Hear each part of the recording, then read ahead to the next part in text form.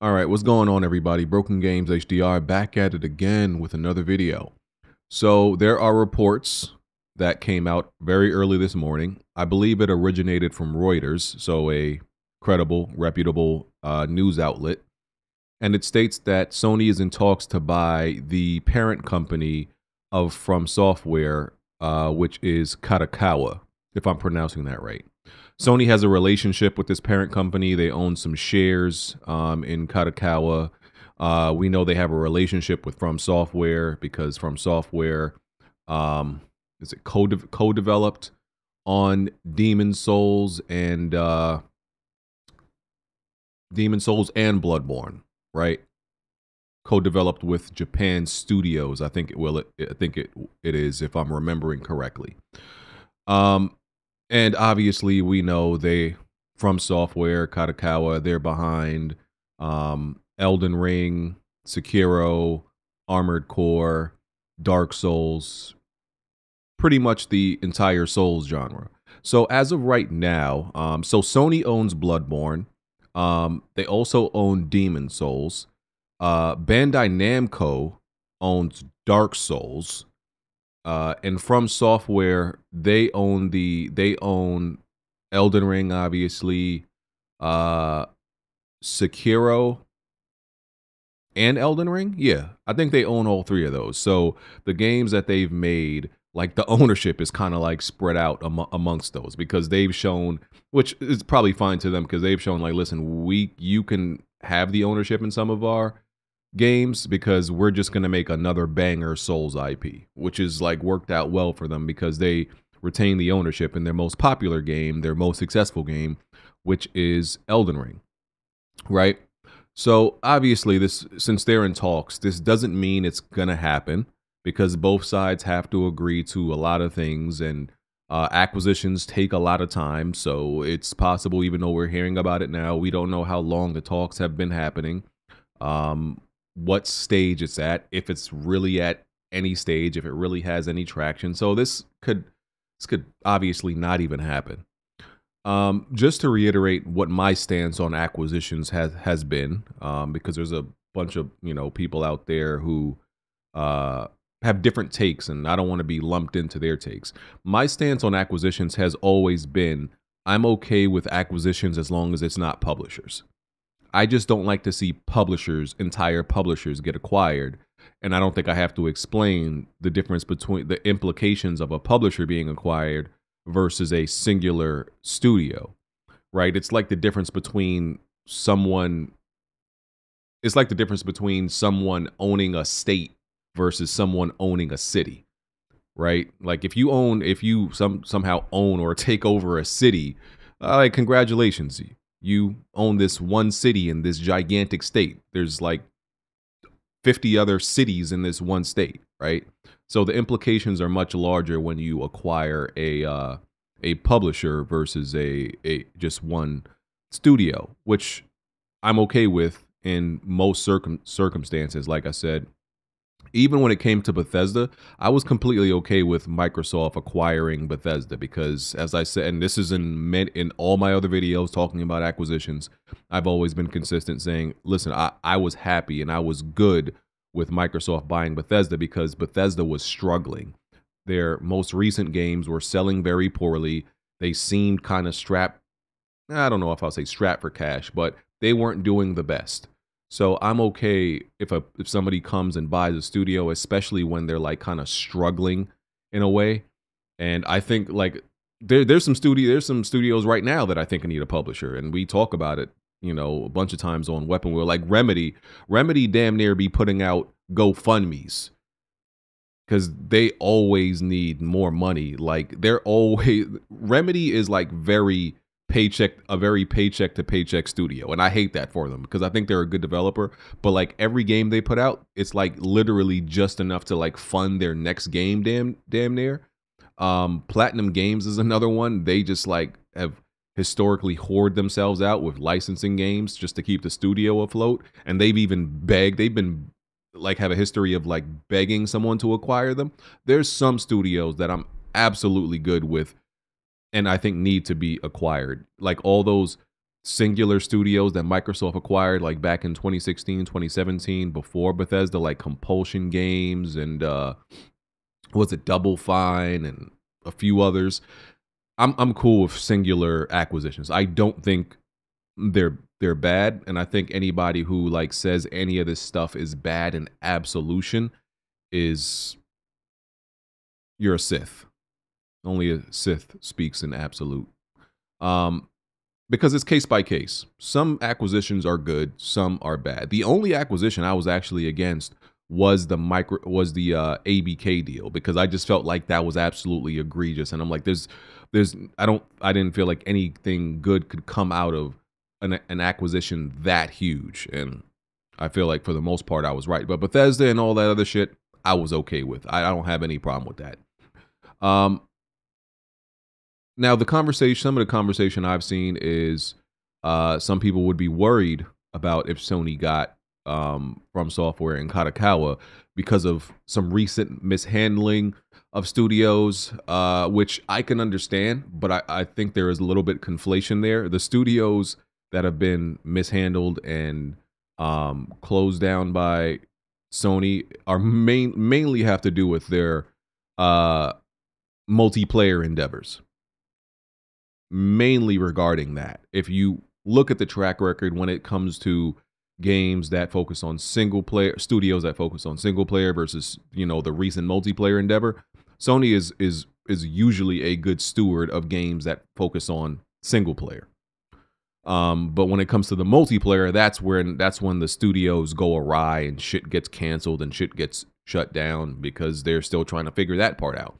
But unless you think that they're going to turn FromSoftware into some type of like multiplayer focused studio, I think this is a little bit different, and that's not something I would worry about just based on track record and evidence of what they've done. And they've shut down some studios that are like small indie studios that don't make no money, that nobody gives a fuck about. But I personally would not worry about Sony mishandling FromSoftware. A multiplayer studio, yes, y'all have that case. Even though I support their multiplayer efforts, y'all have the case that yes, they mishandle multiplayer studios, and even like from what Haven Software, whatever it's called, and with Fair Games and Bungie with what's Bungie Marathon.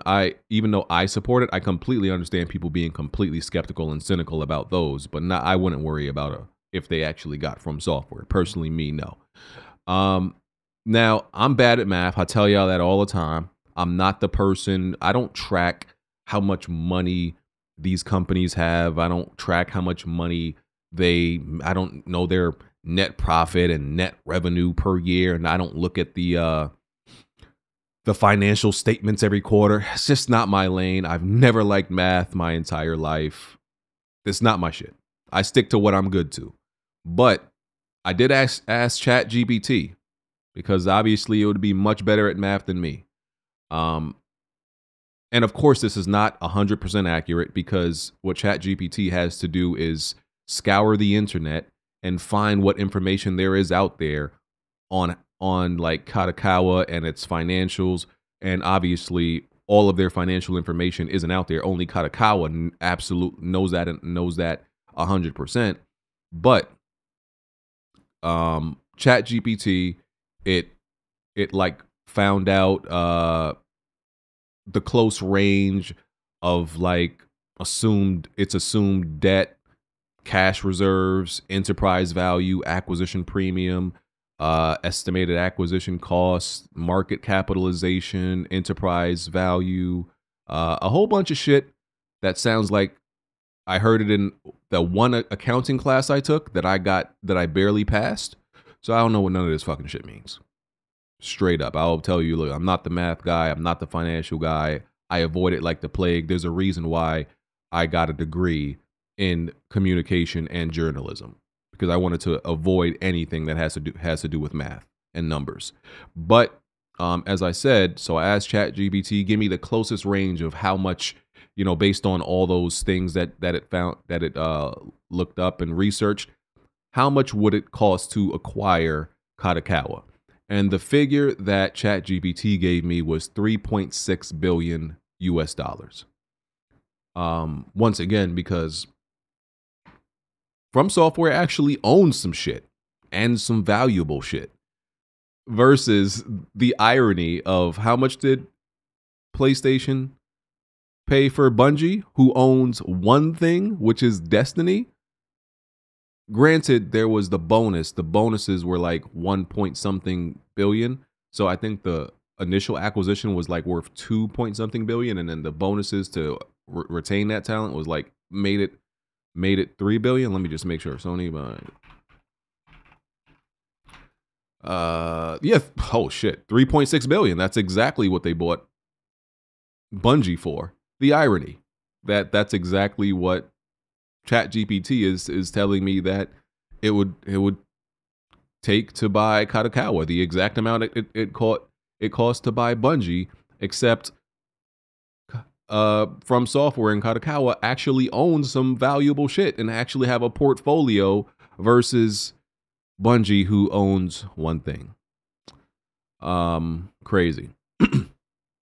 Like I said, I always bring up the fact that there's another studio that, if you wanted multiplayer expertise, Sony could have bought. There's a few others. There was a few others you could have went to. All right, so I had to after I finished my first video, I had to come back because apparently I didn't know this, because y'all know I'm not really into anime like that. Kadokawa apparently is a major player in the anime industry, and Sony is also. I know they own like a bunch of anime sites or distributors, I guess. I'm not informed about this whole anime thing. Like y'all know, I'm not an anime person.